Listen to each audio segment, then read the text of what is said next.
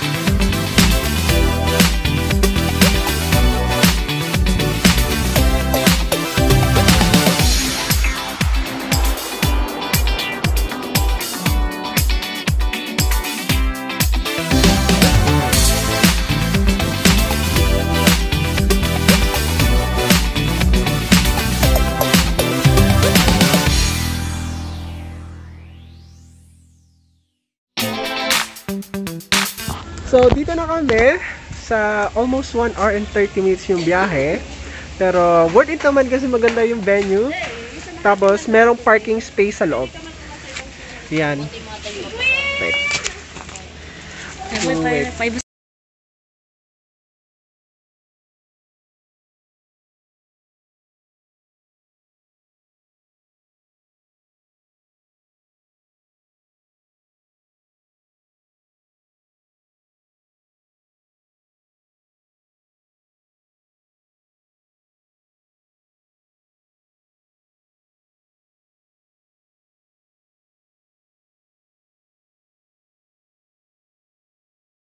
So, ayun. Magaling muna kami, nag-contract tracing. Tapos, ang daming pools dito. Tapos, sa mga private, yung mga room, pag bumili kayo ng room, may mga private pools. Kaya, napaka-accommodating dito sa resort na to. So, ito yung private pool. Private pool. The room. Pupunta natin yung room.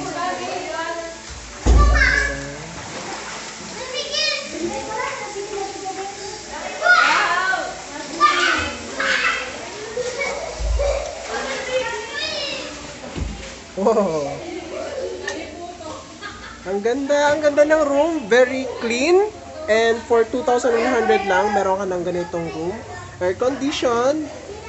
Up to 2 people ang pwede. Pero since ito, kaya kami kumuha ng room para sa mga bata. Pag naantok na, pag natulog na. I wonder kung pwede itong kunin. Ito, baka pwede naman ito souvenir, diba? May mga souvenir. So, pwede rin dito mag-overnight. Yan. So, bro! So! Ganyan. Ang ganda ng vanity, ah. May ganon effect, oo. Ganon. Ayan. So, lalabas na tayo. Mamaya, papakita ko sa inyo yung ibang part pa ng pool. Ng resort. Ng resort pala, okay? This resort has a basketball court. Ayan. Tapos, ano ba? It has a gym area. Di ko alam kung kasama to pag nag-entrance ka. Di ko pa natanong. Ayan. Fitness gym area. Siguro tatanong tayo kung pwede pumasok dito.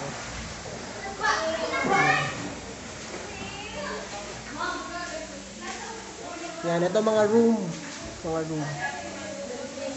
Maluwang po dito yung space, kaya kung may mga car kayo, pwede dito.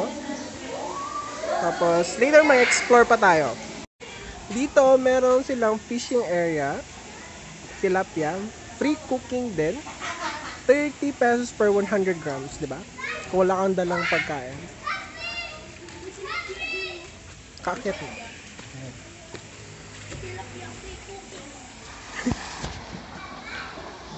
So, di ko makita yung tilapia.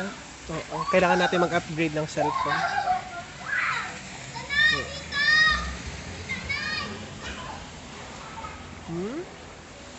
Marami pa pong cottage dun sa taas. Kaya, pwede ito pang pamilya, pang sports, hindi. I mean, ang tawag, team building, ganun. Mga gatherings, pwede dito sa 24/7 Balikbayan Farm Resort. So, ito yung ibang bahagi ng resort. May swimming pool din dito. Tapos, meron din silang ganyan. Parang pang gusto mo pumunta ng ibang lugar. So, yan. Pupunta tayo sa extension nila. Yung dagat. Yan. Sino din?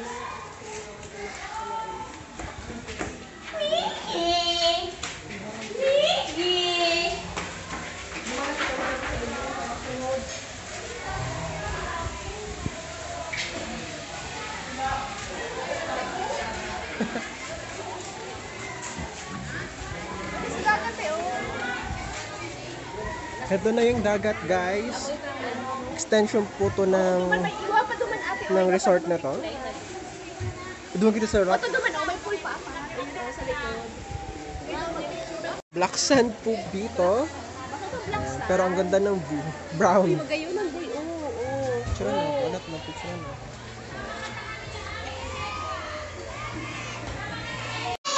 Sadly guys, wala ditong wifi. Kaya, and may na din dito yung network ng Smart and Globe. Hindi ko alam kung bakit, pero kung maghahanap kayo ng pang-text o pang-call lang, go for Globe na SIM card. Kasi, may na dito yung network. Yun lang.